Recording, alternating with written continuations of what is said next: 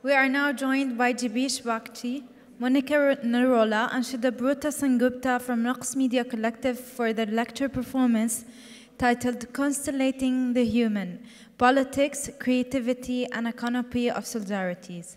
Please join me in welcoming them.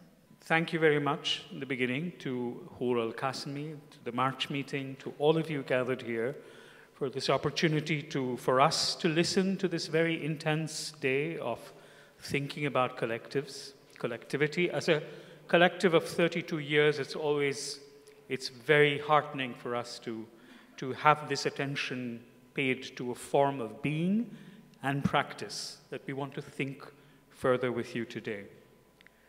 Shape-shifting, proliferating protagonism. Collectivity in a fraught time. We learned during our thinking about this presentation that we will make to you today, our thoughts, that the word tawashajat in Arabic, which like a canopy is something we're gathered under here today, also means or can mean, and this is the wonderful thing about Arabic, that words can stretch to many meanings, entwining, entanglement, braiding a knot. In answering the question of the role that collectives can play in our time, which was the starting point of the conversation that brought us to the March meeting, we found ourselves shape-shifting towards knots and entanglements. A knot is bound, tied up with itself or with something else. For a wandering thread, perhaps an arbor knot. To unravel, why not a clinch knot? And a blood knot to avoid a clot. Patience is the silent name of a fisherman's knot. The perfection loop is always at the edge of being undone. A promise arrives with the true lover's knot. A knot is a knot when it cannot unravel. And as a marine measure of speed, a knot suggests how speedily something moves away. The knots that bind are the knots that fray. Mathematically speaking, a knot is simply a closed curve in space that can move by stretching, shrinking, and twisting. A collective, too, is a dynamic form, a shapeshifter, a time twister. It finds its protagonism, its ability to influence time and transform circumstances by changing its form and function. In its most elementary form, a knot is a tie, something that folds and twists around itself. A collective is time, twining people around themselves in time. This bundle has never been opened, writes a group of young writers who call themselves Cyber Mohalla. This bundle has never been opened. It has been passed from generation to generation. It is yours now. Don't ever undo its knot. Towards the knot, 100 kilometers from here, there is a night shelter. It has a door at its entrance. Let the door remain there. At the border is a room measuring 10 by 20 meters. It has many holes. That room is the sole witness of time that has passed there. In it, you will see all those nights of the world that have been spent without sleep. Everything, the sky, the ocean, paths, distances, caravans of strangers, make everything, make it your own. A knot in time. When you make everything your own, a time becomes more than itself. It is no longer just a time. It no longer bridges the shortest distance between two moments in a given interval. This is because the two or three or more people, in the case of a collective, take time into multiple temporal places because every person experiences the passage of the same time differently.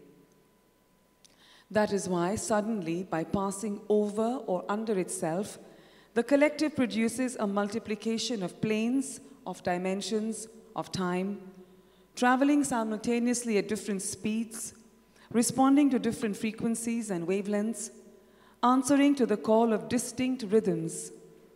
producing a music laden with syncopation, with harmony, with dissonance, with calls and responses looping back and forth.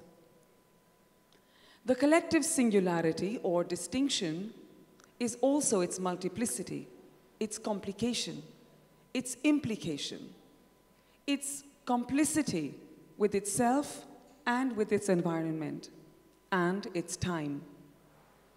Analogously, we could take this to mean that the collective is an instrument that can respond to urgency, as well as play the long game.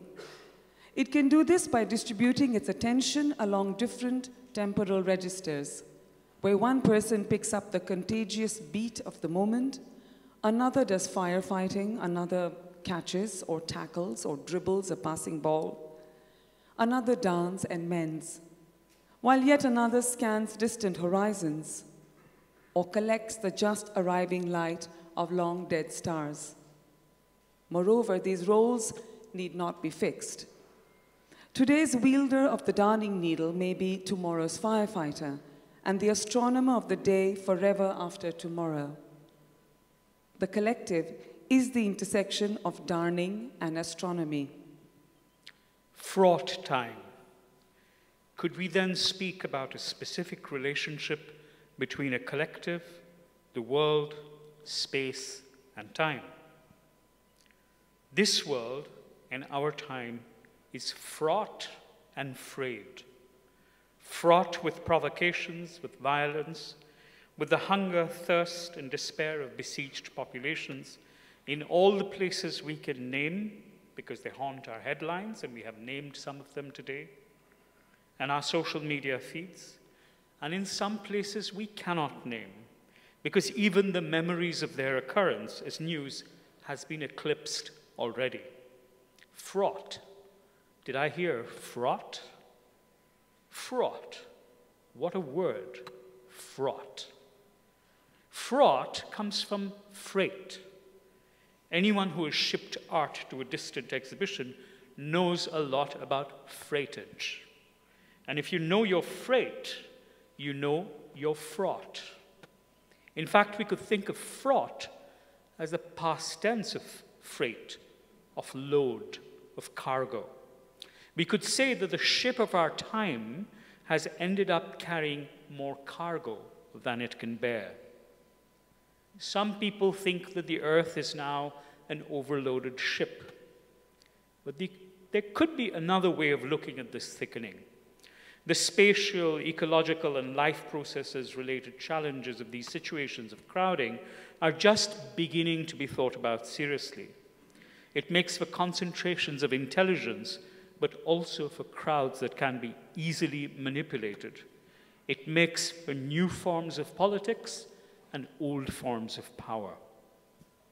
The story of Pamphilos and Metis. Once, a few years back in Athens, in particular, we found many creative ways in which citizens were reshaping the commons of the city in the aftermath of the Greek economic crisis, to form self-help groups, clinics, schools, gardens. It was the density of the city, often seen otherwise as a source of many of the problems, that turned out unsurprisingly as a source of the density of connection within the city that was also a saving grace. Athens was shaped by an internal matrix. So many other cities, including our own Delhi, when COVID caught governmental mechanisms totally off guard. What saved lives at the time of crisis was who knew how many people and how quickly could that network get access to and distribute oxygen cylinders. We need not see this only as a response to the collapse of the economy and the state. We can also see them as anticipation of the future marked by the liveliness of the commons of all kind. But first, a diversion, a brief but deep dive into the submarine archaeology. Friends are those who share things in common. In the Athens Archaeological Museum, we came across a vitrine that displayed a drinking cup for wine, found in an ancient shipwreck of the island of Antikythera. The word written on it was Pamphilos, etched around its rim. Pamphilos, a name signifying a person who could be a friend of all? Or is it just a way of saying that passing a cup of wine between hands is a marker of the common bond of friendship? When we found Pamphilos, we also met archaeologists and deep-sea divers. We met scholars, poets, teachers, migrants, doctors, nurses, researchers, dramaturgs, lawyers, and pharmacists. We met people tending to the shipwreck of the everyday, of the scavenging capitalism in free clinics, in hospitals, in volunteer and language schools, in self-organized cafes, and in parking lots turned into parks. It was a lesson in diving into an ongoing massive experiment with living that has occupied the time of an entire planet, even while it is besieged. Metis, goddess of contingent knowledge, daughter of the sea, patron of the skill and knowledge of sailors, swallowed by the fearful Zeus, appeared in our conversation as a form of intelligence that confronts the permanence and universality of dominant sovereign power. In finding Metis, we found the possibility, the sensibility of the practical wisdom of Pamphilos, of the collective.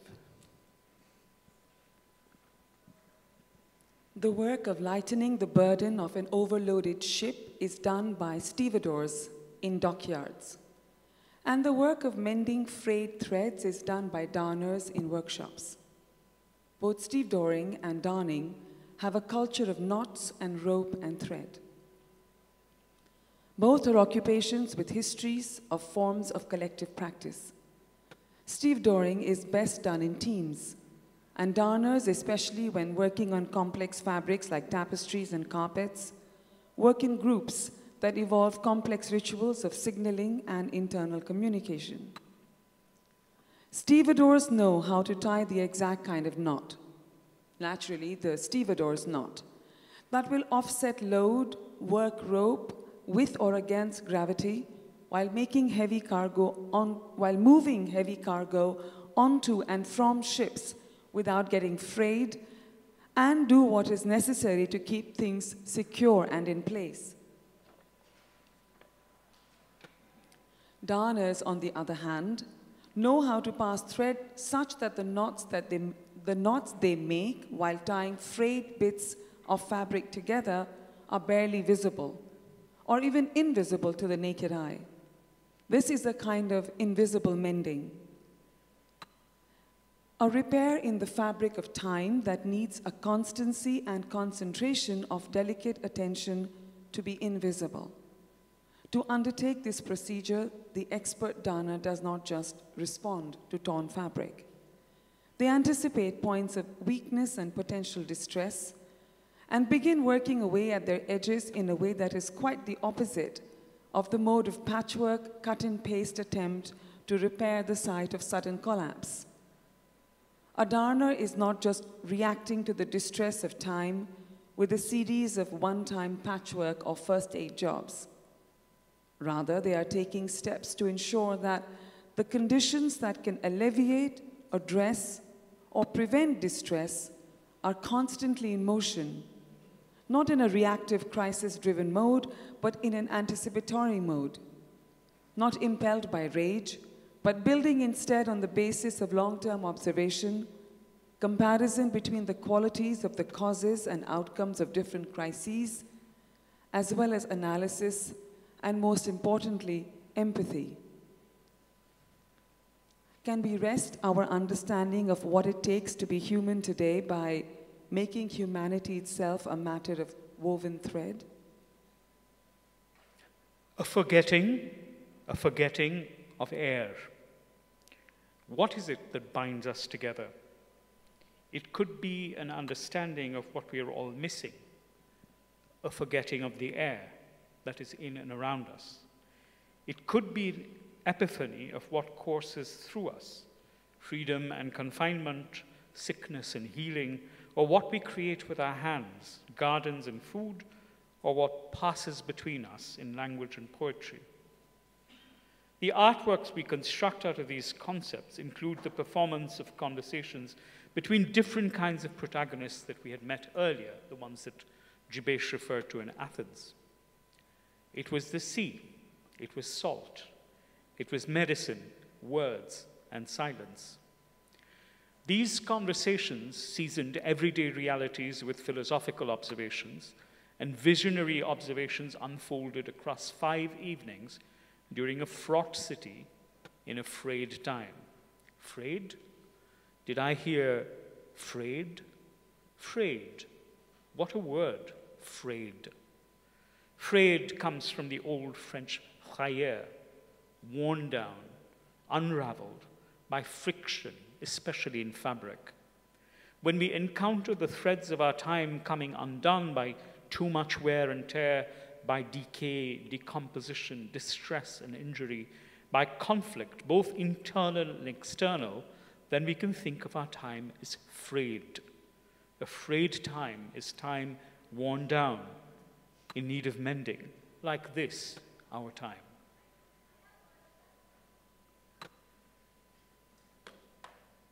The molecular human.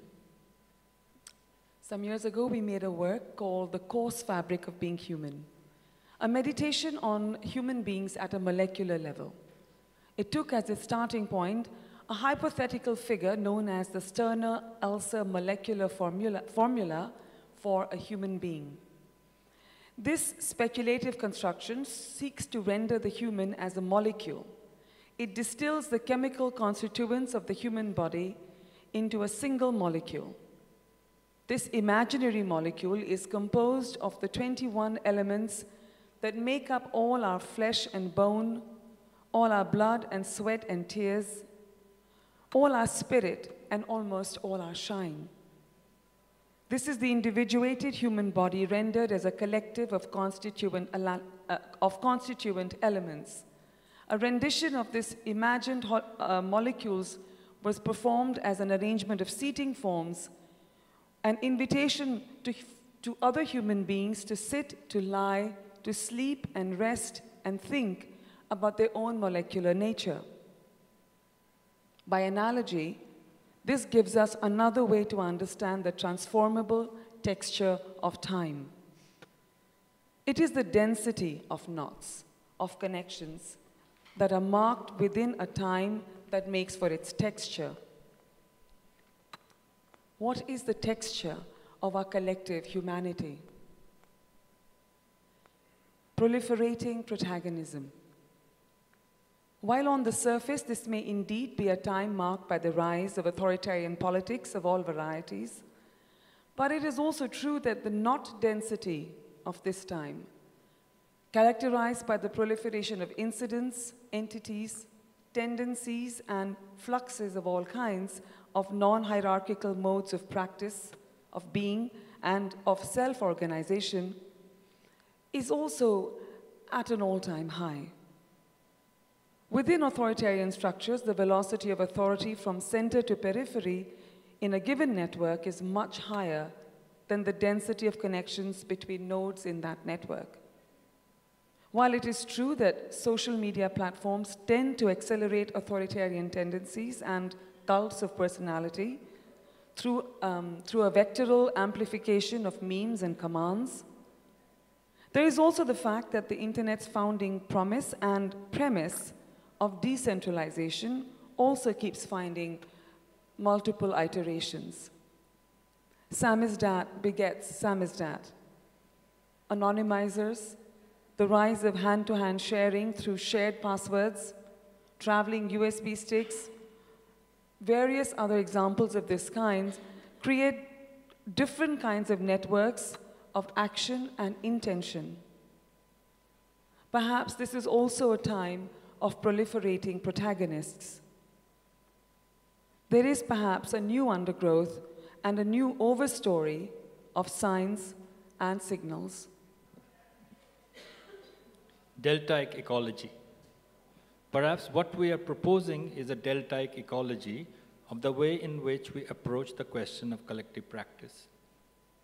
Our practice works its way through an interplay between what we call sources and their flux, and a binding through procedures of co-inhabiting trajectories and tendencies.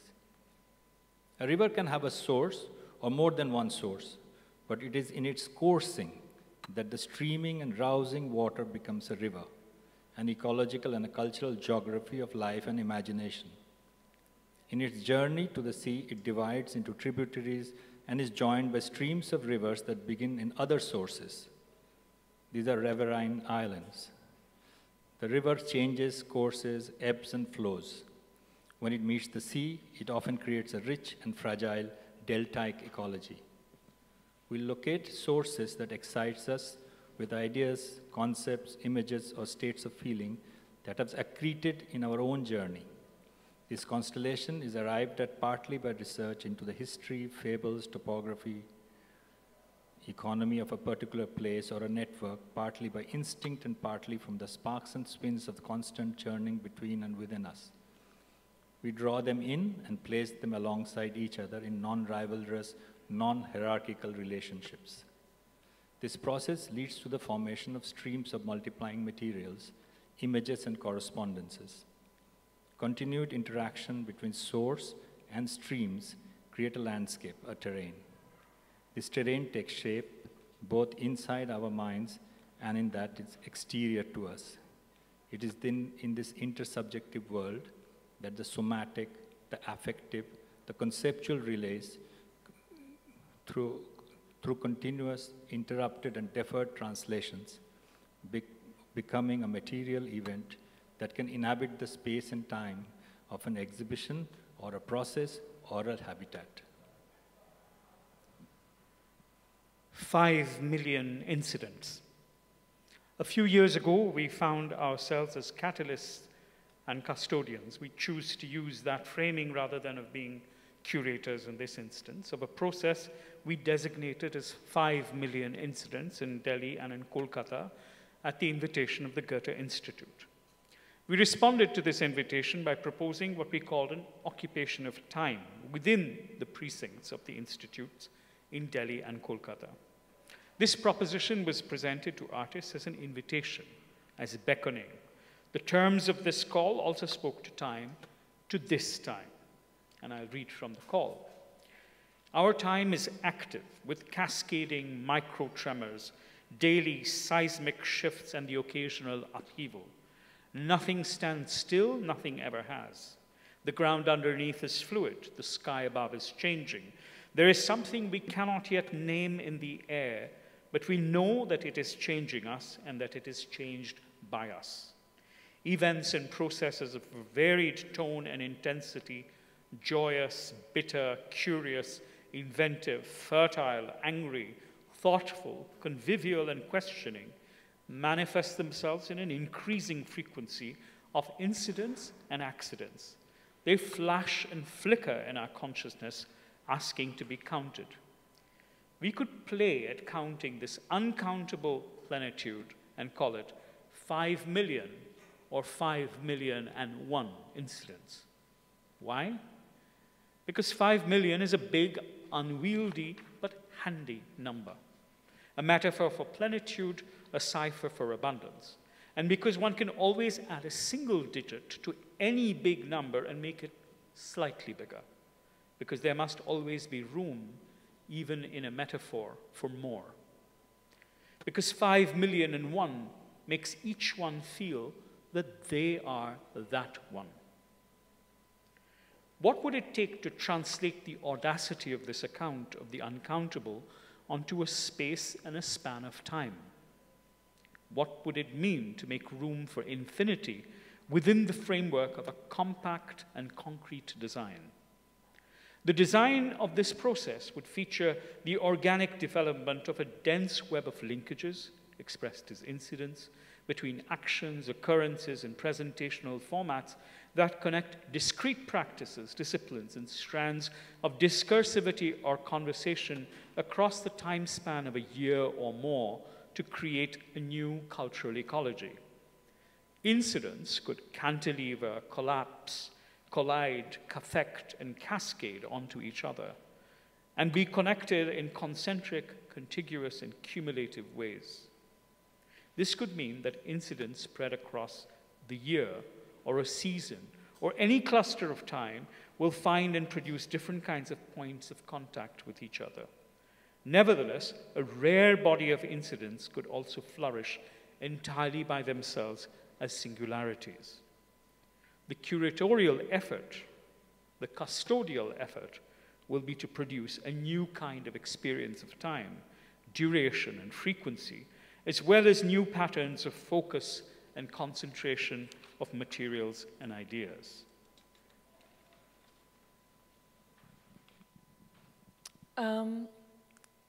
Collectives have a crucial function here. Collectivity as knot formation. Collectives form the knots within the ecosystem of knot densities. They can self-design to become recursive in the way that they are linking and tangling with each other. This can lead to knots of knots and tangles of tangles. Collectives can also become federations. Federations can become systems, systems that beget and sustain entire ecologies and orders of time. But how do we create an order of time? How do you decide between one moment and another? This is an order that can never be imposed from above. We all know that it grows each time from below. If we take each number to be a person, then every person's significance is determined by the recognition of their significance by those next to them, and so on. A collective echoes one person's value by resonance to another person's value in a chain of resonating resonances. The replication of this principle through a system effectively ensures that there can never be a centralized determination of significance. But what does that prove, and why does it matter? Because every number is dependent on every other number in the series. No number in, for example, the Fibonacci series can exist without its predecessors, and all numbers are equally yet also uniquely expressive of the underlying relationship that ties them together. We could begin, as we did in 2011, by calling this the arithmetic of the last international, the collective of collectives, and then we could move on. We could move on from 1, 2, 3. 1, ready rise. 2, steady refuse. 3, go rejoice. 1, 2, 3, infinity. With the number 3, the first wild card, the first odd prime, our account of the world takes us out of the interlocked prison of the dyad of either opposition or reflection or echo. 3 is the key move as well as the option out of the treadmill of the dialectic. With 3, we enjoin plurality, we enjoin plenitude, and we ascend the order of the calculus. It is with 3 that we begin to glimpse infinity. 1, ready, scramble. 2, steady, stand. 3, go and propose. It has room for everyone. There are no deficits, there are no losses to measure against gains, no lesser evils or greater goods. 1, ready, laugh. 2, steady, revolt. 3, go and create.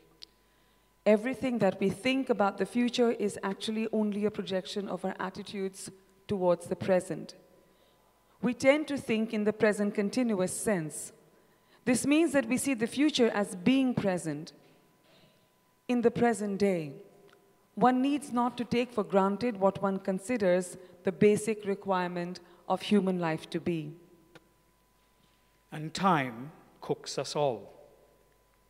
We know the story of the riddle-bearing yaksha, so we will share it with you. A riddle-bearing yaksha, a wayward water spirit, disguised as a stork, who asked the lost king Yudhishthir in a Mahabharata episode, Tatah kim varta? And then, what is the news? We know that Yudhishthir replied, Asmin mahamohamaye katahe suryagnena ratri devendhanena ma sartu darvi parighattanena bhutani kalha pachatiti varta, which means, in this cauldron of delusion, with the sun as its fire, night and day as fuel, months and seasons as stirring ladle, time cooks us all. That is the news. This process of cooking can congeal grains into a paste. It can also reduce a paste into its ingredients. Things can come apart and become alloyed. Because every knot is a complication that occurs within a thing when it encounters itself in a particular way. The expression, "I felt tied up in knots," while gesturing to confusion or discomfort or hesitation, is an admission of feeling both divided and multiplied at the same time. It marks, at the very least, that there is more than one voice continuing within each one of us. Even alone, we are a crowd. Even in crowds, we feel alone. And what happens to the thread of the self in a time of knots? Where does that self go? We all think that the word individual is a relatively recent arrival on the world historical stage. The idea of a monadic, atomized self as a self-conscious subject may be outliving its shelf life, especially as technologies create greater possibilities of network living. But the more interesting thing for us is to consider the possibility of networked expressions of person, of interest, and of subjectivity. Naturally, such a situation also demands a new ethics. This is neither the ethics of an easily named conglomerate like a nation or a community, nor is it the ethics of the solitary subject. What we are aware of is the need for a surge, for a transcultural, interpersonal, and intrapersonal ethics. For the surge to be read by another, it has to first be written into the work, for example, by an artist. The work of the artist, for example, comes up again and again against inadequate vocabularies, against repertoires of experience made up as much of silence as they are of words. Often what needs to be talked through is a cluster of feelings, a confusion of memories, and an overlap of times and senses. Perhaps in art, as in life, these phenomena are always available to us only in inconsistent and contradictory and ambivalent, even enigmatic terms, as knots. Now, what is a word but an image or sound of a thought, and what is a thought but the mental or virtual image of an experience? When we make images and words and sounds, we are constructing real images out of virtuality. We are striking sounds out of unstruck sounds. These processes, or we could call them again knots, act as reminders of the continuing need to turn and twist thoughts, as queries and as speculations that act both as provocations and as repositories of the muscle memory of thought itself. Here are two images of our time, for our time, that act as questions or knots. Is time a bomb or a bomb shelter? Having asked the question, let's put one half of it aside as a health and safety measure. Let's stop treating time as if it was a bomb, a time bomb, and to explode when the hour hand and the minute hand meets at a primed, predetermined point of detonation. And view it instead as a canopy, as something to take shelter in, to gather under, to be together in.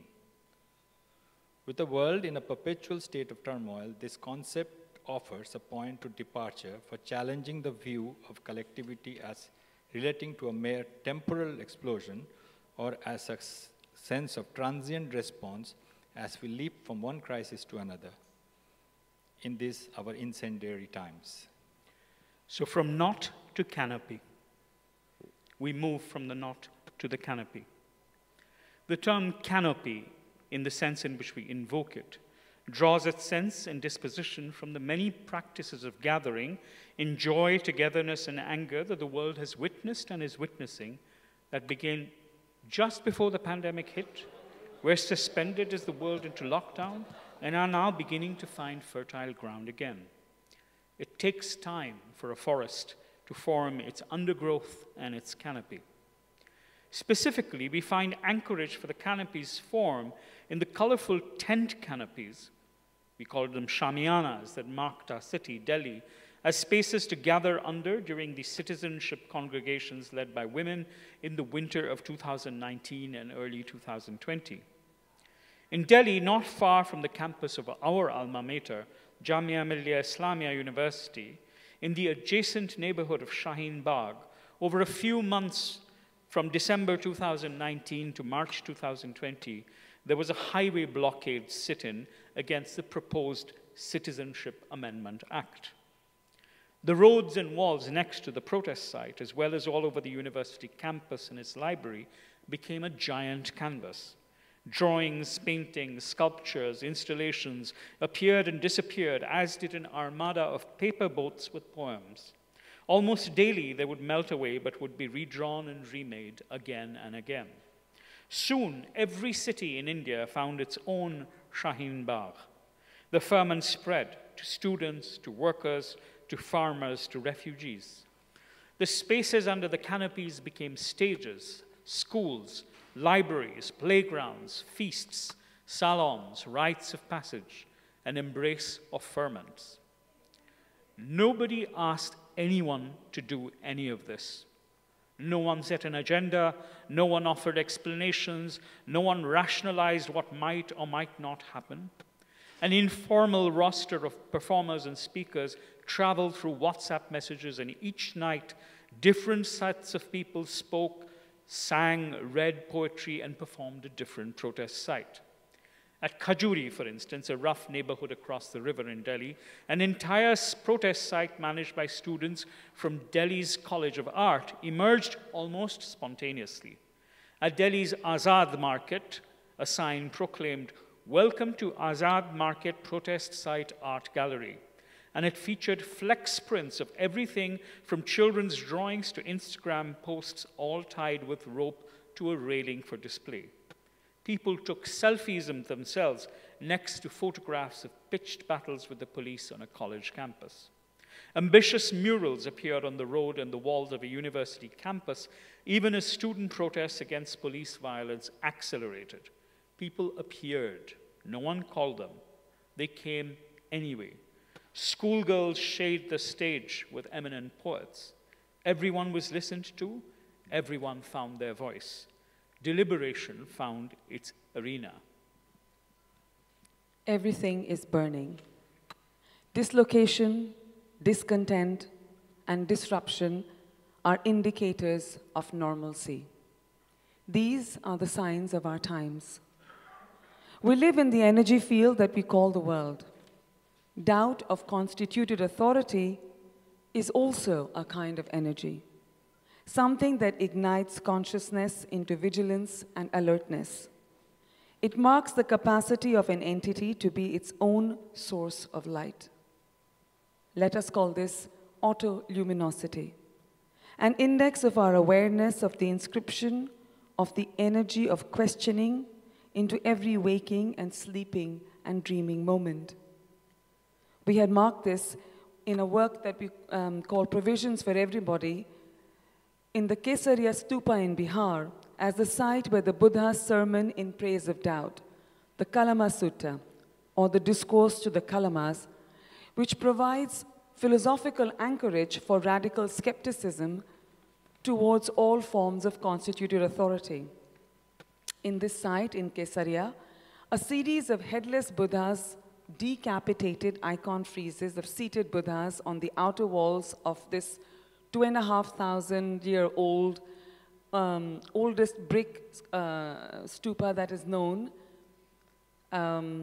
showed us how not to lose our heads. It is not known when they were decapitated, but estimates point to almost a millennium ago. By drawing this form of the Buddha image in fire, and by inscribing the keywords Sabbam Adittam, everything is burning, of the Aditta Paryaya Sutta, the fire sermon, we invite anyone who witnesses this work to face the danger and delight and consequence of an intimacy with energy. To do this is not to turn one's face away from the everything that is burning, which is desire or delusion as doubt, as per the accepted understanding of the import of the fire sermon.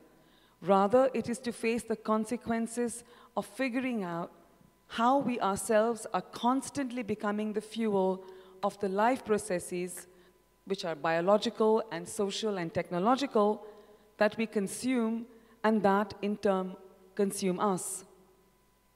Everything ignites, everything combusts, all things radiate. Every use of energy that we do, that we are, that we become, needs to be a deliberative act. And every deliberative act must shine autoluminous with its own light. Associative glimmer. Increasingly, we are looking at the capacity of art practice is to enact itself associatively. Invite exacting scenarios, it builds spirited milieus, it innovates on protocols and thinks through the thresholds, unleashes out of the habit not yet tested forms of performativity and utterance. We call all of this the associative glimmer in our world of practice around us. The lasting radiance of these instances helps us understand why an economically marginal practice like contemporary art generates so much unease and insecurity. Why structures of wealth and power are so keen to subdue or seduce its presence. It is no wonder then it has to become a site of illumination, but also a source of anxiety and discomfort. Associative glimmer depends on the activation of an imaginary, an ethic, and a practice of life that occurs within intermittent temporal margins. These margins are not geographical because there is no geography external to capital anymore. There is nothing much in the world left out of it. Associative glimmer is the sub-epidermal glow. Associative glimmer is a sub-epidermal flow. Antoshira. Antoshira is a virtually untranslatable and uncommon Bengali word that can be used to speak of an intrinsic glow and pervasiveness of a sensory layer which flows within our daily lives, a sub-epidermal glow. It is found in specialized medical literature and a few obscure Bengali medical dictionaries, where it is taken to mean intravenous. Antoshira, or intravenous, is like the energy currents of the nervous system, like chi. It shapes life in all its extensibility. Today, the world needs to draw sustenance and inspiration and strength from within varied Antoshira, our intrinsic pervasive forces that flow between all of us as we refashion relationships between the microcosms of singular lives, the connected life of the planet, and the macrocosm of the universe. It is intriguing and instructive to think of Antoshira in terms of a flow that is ubiquitous and subtle, close to and under the skin, but invisible to the naked eye. It is capable of profoundly affecting the body through which it occurs, but remains largely misunderstood. Like the presence of the bacterial forms Saccharomyces and Lactobacillus in our mouths, in our guts, in our vaginas, which ferment subcutaneously, intravenously, and are vital to the health of the vagus nerve and the nervous system, we need substances that elevate consciousness, sometimes causing intoxication, sometimes satiety, sometimes inspired forms of vitality. Our Ibn Sina says, if stone was once alive, with fur bristling and claw unsheathed, then life too can be petrified and be sculpted into a sign awaiting a lucky reader. Someday our smiles will be frozen. Our tears will carve dry riverbeds like shale. Like deep sea fish frozen into the rock of high mountains, we will be puzzles and anomalies awaiting the future paleontologist who will plumb our depths at their summits. Between the dry tears of the dying robot and the absent smile of the glowing hologram lie the secrets of our time. I am the bitter tears of the widow's heart. I am the joy in the lover's tears on meeting her beloved. There are also waves in the tear ducts of our eyes. These waves can be calm or smooth, slight or moderate, rough, very rough, high, very high, phenomenal. And tears are not only from weeping. Make me a story that walks by the mile, with more salt than your tears, more sweet than a smile.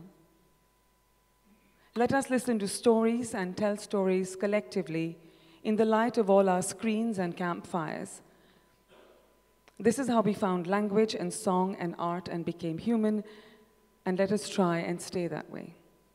Thank you.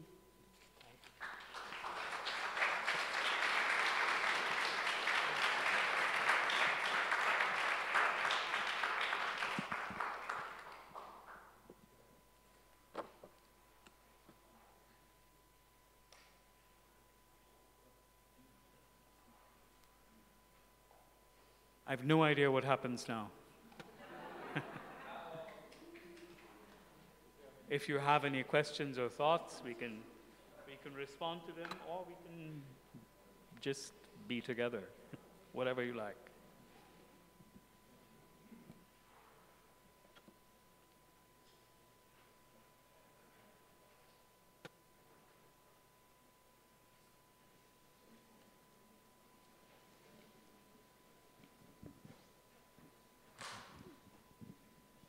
Thank you very much. That was really beautiful. Can you talk a little bit about how you write these kind of poetic works together, how that works as a collective? How does the work... How you write a certain text like that and becomes a performance together? You know, we're working now for 32 years, and I don't... I think we don't write, we keep on drafting. So there is a process that over a period of time you start understanding that the drafting is continuous. Like this text has many parts from many artworks, thinking, conversation, interviews, and it starts weaving and then rewriting again on something. So it's this continuous process of making that is going on. And a present or a talk like this sometimes is an interruption to that process to produce something, and then it keeps on moving. So it's a... Darning. You use the term darning. I think there's a lot of darning and some astronomy. But I also want to say that this business of iteration, of repetition, that may not always give you what you want, right? Sometimes you don't know what you want. Sometimes you repeat because you're not getting what you want. And it is this process of repetition and iteration that is, at heart, it has no intention. It is because it needs to be done as well. And I think that part, the everyday part of being a collective or any form of expressivity, that is this continuity of not letting yourself stop, even though it seems like it's not working. And the fact that it's an exhausting but necessary part of the method is like darning, I suppose. But iteration is necessary.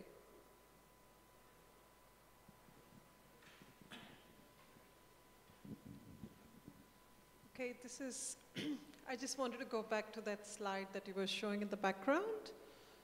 And I think there was an image of knots, many different knots that you were showing. But I somehow could not help but think about knots which can, if they become too close, too tight, they can also squeeze the life out of you. I don't know, I just thought that if you had any thoughts about that, and the reason I'm asking is, when I think about the collective, I always also think a little fearfully, because I know that collectives can also turn into mobs.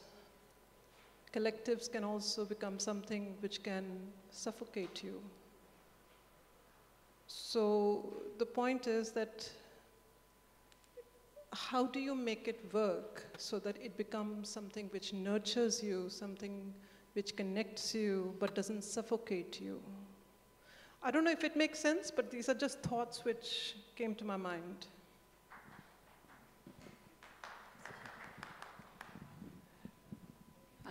It's very nice that the idea of a collectivity as anxiety is creating a lot of excitement. But I think, I mean, and there is truth to what you say, obviously, right? I mean, there is absolutely truth to what you say, because a knot too tight, which cannot be unraveled, can feel like something which blocks. Perhaps you don't want entangled thread. Perhaps you want a clean, smooth piece of thread with which you can embroider. And I have been through that. You try and do anything with thread, and it knots. So when you don't want it to knot, it creates challenges. But I think it's precisely that fact. We began to think of this question of entanglement, right? How is it possible to think of oneself without the other? So it doesn't have to be consciously formulated. You don't have to be in a collective. But I think whenever you start to reflect on what makes you you, the result is always a history of entanglement, right? And we began to think of what is an acknowledgement of entanglement, what is an awareness of entanglement that provides us a material translation, permits us to extend from the intangible to the tangible, with the frustrations that that tangibility demands, right? That's a great thing about, that is the truth of tangibility. It will not be passed into words. It cannot be. You have to deal with the physicality of things. And that is why I think when we were trying, and the knots that you see were actually made of glass. We have been trying to think of this materialization in a material that actually does not lend itself to knot making.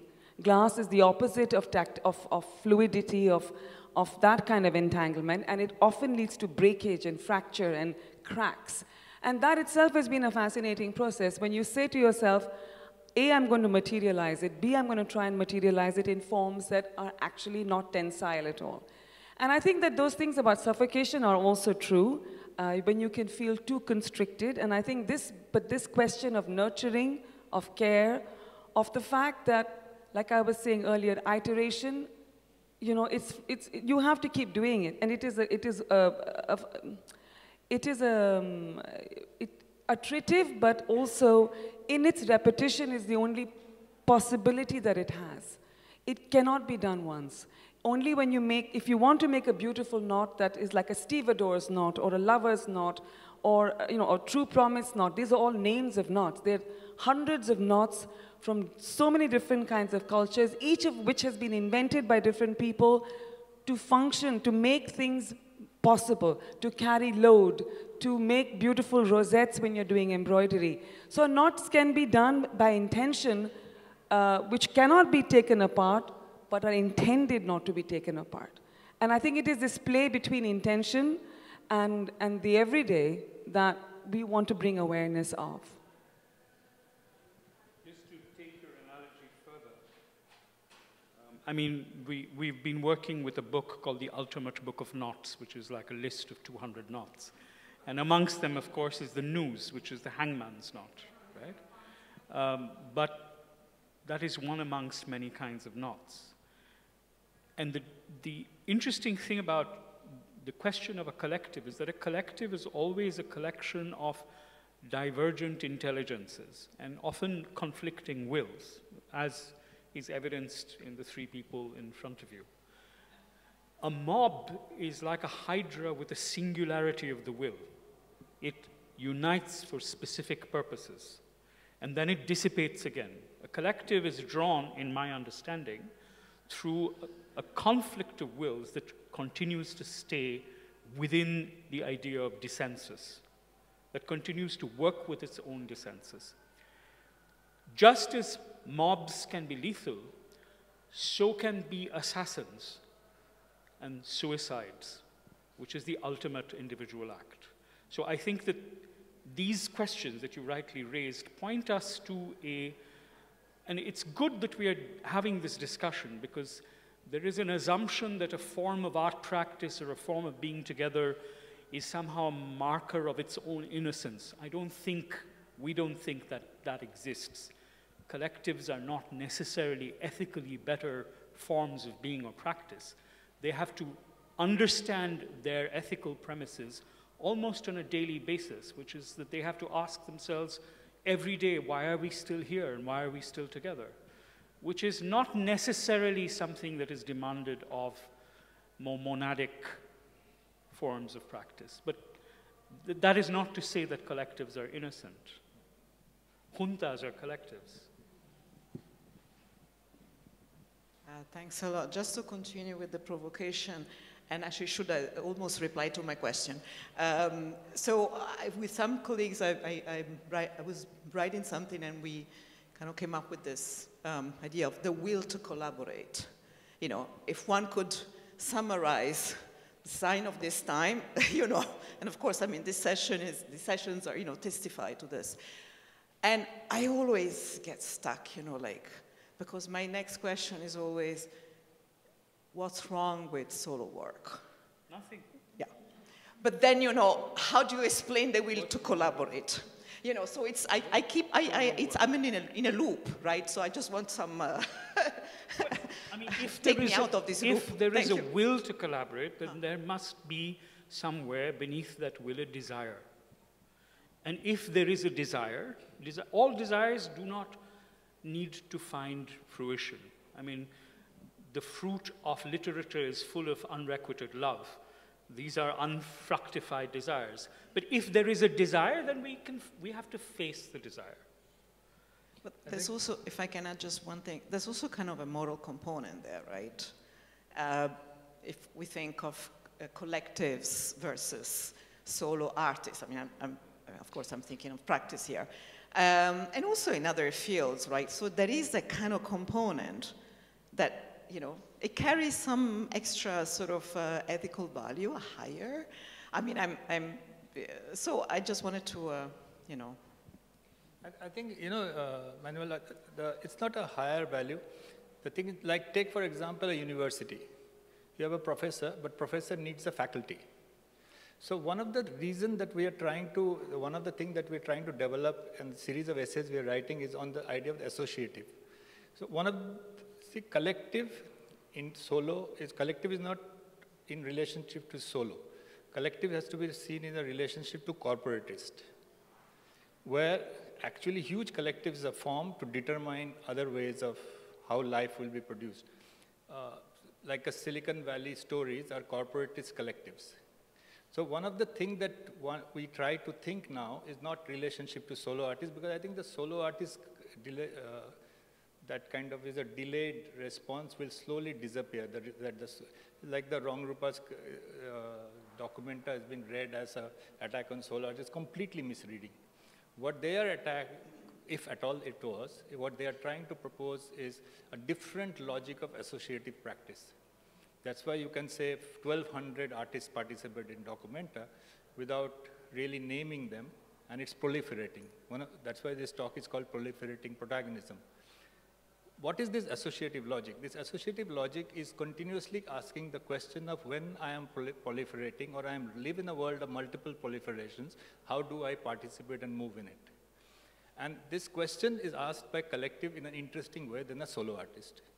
And on the other side, the corporatists ask this question continuously, but they produce not a protagonist, but they produced a consumer. So one of the crucial questions for collectives today is to reframe this question for the world. Who is this proliferating protagonism that they are continuously associating and needing in their practice? And I can see it in many, many utterances, many discussions over the last 2-3 years actively, and over the last 2 decades I've seen it. And we have many notes through it, but now we understand this relationship a little bit formally in terms of a conceptual. And we can see the lot of universities, faculties are collapsing. One of the reasons is they're not able to produce associative logic of their existence. So the departments can be closed, and they may have a 1 star, but rest are even forgotten. One of the reasons is that is not able to produce why a faculty is needed, why you need a group of people together to work as a department or as a subject. You know? So, and this question, I think now is getting more and more interesting in this decade onwards, and especially with this, what they call the neoliberal attack is basically trying to displace the associative away. And there's one more thing, and I'll just take. One of the legal judgments that came up last 2 years back in the Supreme Court of India and the Khanvilkar, he proposed that the associative logic of a national citizen, a subject, is to be governed by the state. So what it means that how the citizen is going to associate in the world is state's vision cannot be obstructed. So you can understand this problem. It is not the solo versus the collective. It is different imagination of the associative living that is under scrutiny, and the collective has a new stake in it, a much more profound stake than probably the solo artist ever had. So that's the question has to be reframed. It's a different question altogether. I'm so sorry. Really, but there will be others wanting to, but I'm not entirely sure what you're arguing, because if I understand you correctly, you're saying that there is some sort of association which is like withering away or being associative. But I mean, I'm just like, because basically, like collectives, it's a very, very old thing. It's a very old history, and it's not a singular history. I'm just thinking of the whole idea of a corporation, which is literally the collective, but collective with a completely different motive, which is to accumulate, to enhance, and to grow and grow and grow, to pool things together, but in a different direction than what we would understand, with the language of solidarity that we're talking about. So I think perhaps we also need to, break down, what you were saying into, what precisely is being removed or being erased, because I'm not totally convinced that this is taking place. No, not erased or leave. Not erased or leave. I'm answering in relation to solo artists. The debate is not solo versus collective. The debate is different visions of associative life. And this visions of associative life is at the kernel. We the people, in this constitution, where India is the classic, very rarely in India you will find people say, we the people. But the preamble became, the demonstrations in the last 4 years in India, one of the reasons you will find the demonstration very poignant, and some philosophers are writing about it, is that people are continuously narrating it as a preamble, we the people. So because in India, you won't find people, this idea of the we the people is a very difficult utterance. It has appeared, but so this is that associative life that is now being rethought. And I think what I was saying is the debate is not to stage the solo artist versus the collective. That's not the debate. The debate is the different imagination of associative life, and collective has a stake in it. That's all I'm saying.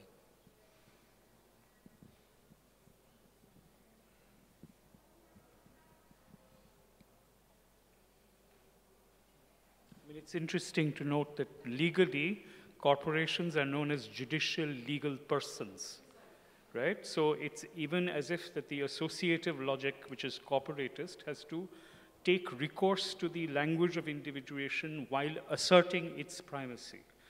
Whereas a collective may be thought of as that we the people which is never one, which has to contend with all its conflicts, and not be that resolved legal fiction of the singular person. I mean, that's why when we gestured to the work which is about the molecular human, we are perhaps suggesting that even the body itself is a coalition of chemical elements, but also different forms of life.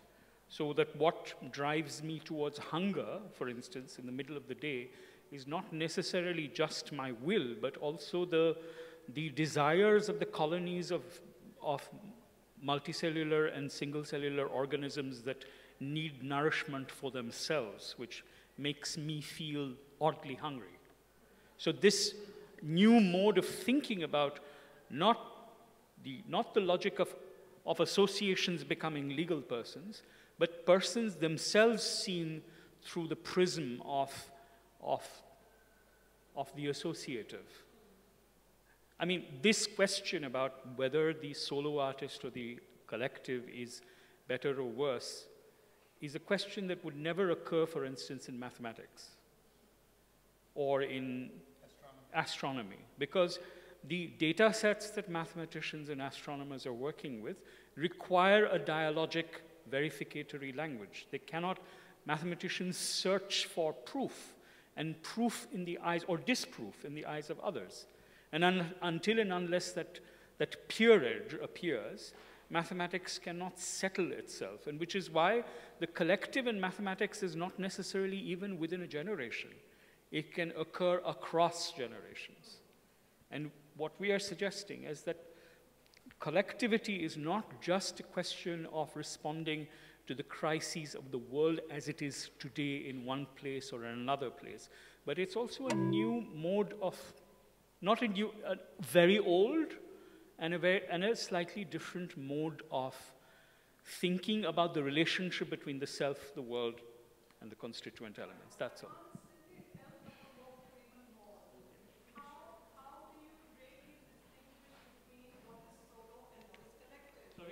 We didn't. You should ask Manuela. Manuela is... How do you seriously distinguish between what is solo and what is collective? We didn't. It is literally, is it the number of bodies which are involved, or, you know, once three of us or the room here decides that we will go in a single direction. It's a different idea of number. It's Yeah. not an idea of the number of bodies. No. It's a different idea of number. No, that's my point. That's my point. If all of us in this room decide that we have a common purpose and we will begin walking in one direction, we do fuse into one. We become solo in some way, right? Yeah. It's only by retaining some sort of disagreements and frictions in this room that we may also, I don't know, that's what I'm asking. How do you differentiate between what is solo and what is collective? See, solo is not the word we use. Solo is Manuela's term. I think it comes from anthropology of art, not from artists. But if you take Whitman, we are the multitude. If you take, it's the multitude as a part of self is a very long philosophical journey. Whether it is Buddhism, Hinduism, everywhere. All mystic tradition has the idea of the multitude of the self. Solo, the idea of the solo is a very new thing. And it comes as a reference. I'm saying collective can be looked at independently of the solo.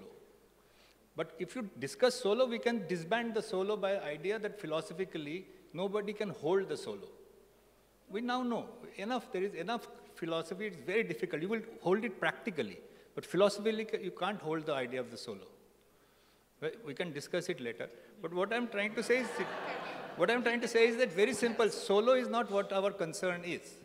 Our concern is when we are thinking the associative, what the collective is proposing is a different mode of associative. That it wants to associate with the world materially and in relationship to other people, and it is producing that challenge to the world. And that is the question we are trying to raise here and bring it here. Okay, that is the question for us.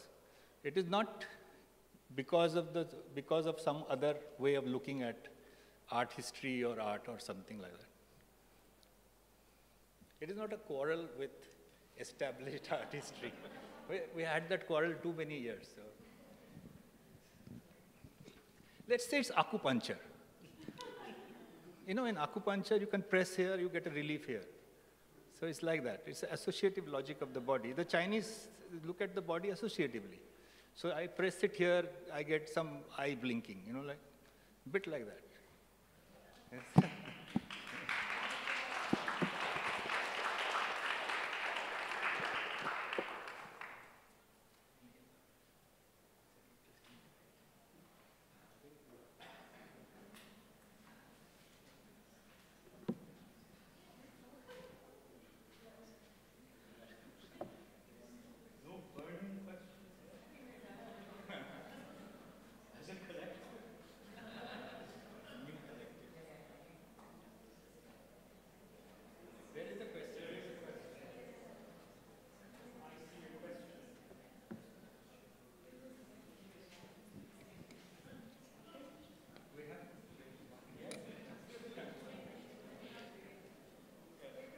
I'm thinking more about the canopy, and I was wondering how we decode it a bit further. The canopy is, of course, a protection and a shelter, as you say, but it's also cover. And in a time of deep censorship and concealment, how do we also think about the canopy? I mean, the canopy is, on one hand, a fabric, the shamiana, but it's also the tree canopies that allow you to be protected from the rain. So it's a mesh, it's translucent, and things are moving through. So how do we kind of also think about the canopy as something that can allow us to say what we cannot say, and not say what we can say, and to think about conversations differently and language? Can a canopy be a form of language? I think my response to you is to turn it the other way around. Language is always a canopy. It's always something we take shelter into, not the shelter only of words, because I think it's also the fact that all languages express silence somewhat differently. Since you talked about canopies, and we gestured to a term that is used in botany called overstory. So you have undergrowth, and overstory is what is overhead. And there's this phenomenon, there's a beautiful term that we like very much called crown shyness, which sort of pertains to this relationship between individuality and the collective. That the roots of trees may be enmeshed, but their crowns take care not to touch each other so that there can be equal distribution of moisture and sunlight, which is also a form of refuge for the individual organism that is a tree, but also a form of refuge that one tree extends to another by not encroaching on its space. And as you know well, we have always seen the work that artists do as being both overground, but also slightly, shall we say, undercover, right? And this business of being undercover, of creating languages that are composed temporarily of stealth, temporarily of encoding things so that we both make things clarified for understanding, but also keep them protected from forms of scrutiny that may render them precarious. So the holding space of the aesthetic then becomes a space of refuge, of shadows, of not necessarily making oneself transparent all the time. Sometimes, but not all the time.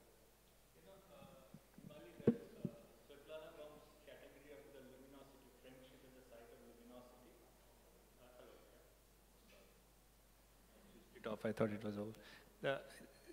And she proposes luminosity against the idea of an enlightenment, which doesn't against, but she says take luminosity seriously, because luminosity allows you movement between gray zones of shades.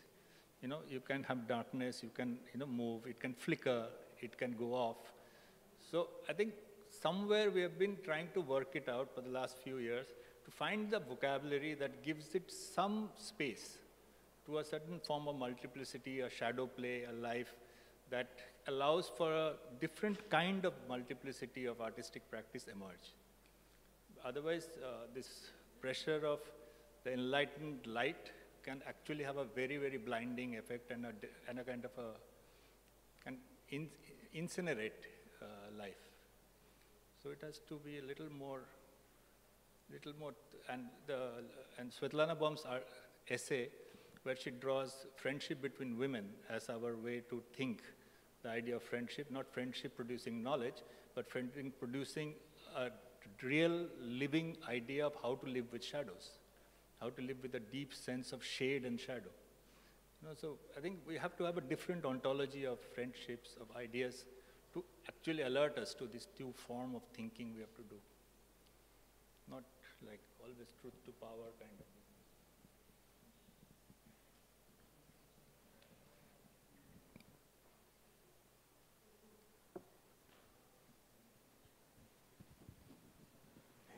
Okay, whoa.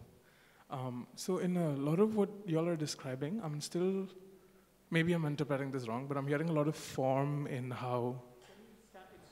Oh, can you hear me now? Okay, amazing.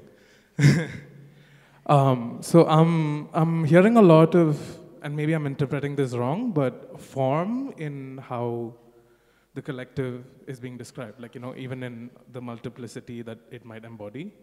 So I'm curious what y'all would think about like, a sleeper cell as a collective? Is that, where you would want to avoid the sort of formal definition and it kind of helps it stay?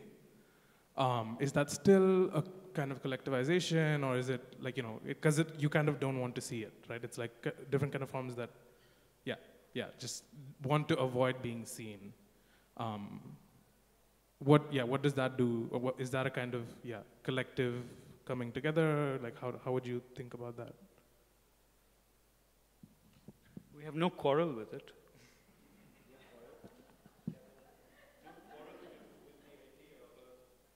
I'm not sure I quite understand the query. Are you saying that those people who have chosen to be withdrawn, but to maintain a kind of network, is that a more or less of a collective? Is that what you're asking me? Because in a way, the question of being collective is not a description of its intentionality, right? The intentionality question is frankly the next question, and which is what we were also trying to talk about, is the question of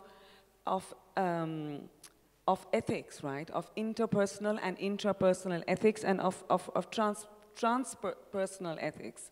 And I think this is the question that it seemed perhaps not necessary to talk about so much in this gathering, but it remains at the heart of you can choose whatever form you wish to embody, consciously or unconsciously, whether you are a singular multitude or a multitude of singularities.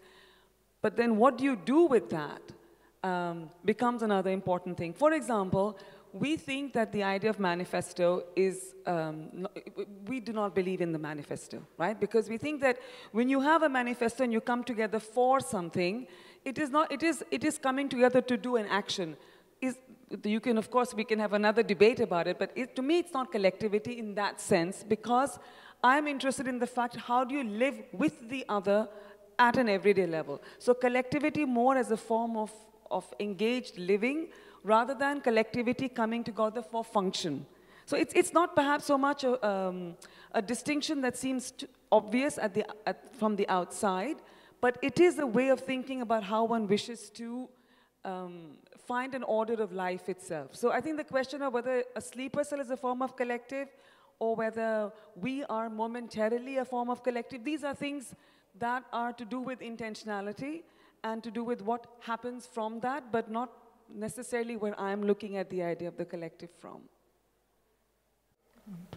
Spies, classic spies, 20 years, 30 years, they could be sleeping, and so it has been the old story. Now, sleeper cell has suddenly become a CIA language which is propagated. Well, it's like a different thing. But the story of spies, if you read all the history of spies, it is that they can go dormant for years. But that's a different logic of collective. It's not collective. It's a different geological principle has to apply there.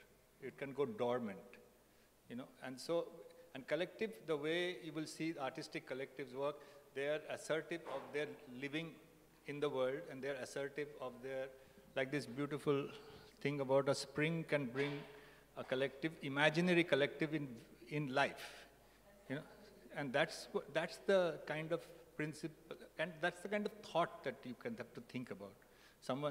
Two young people sitting in Amsterdam can produce a huge collective in their mind.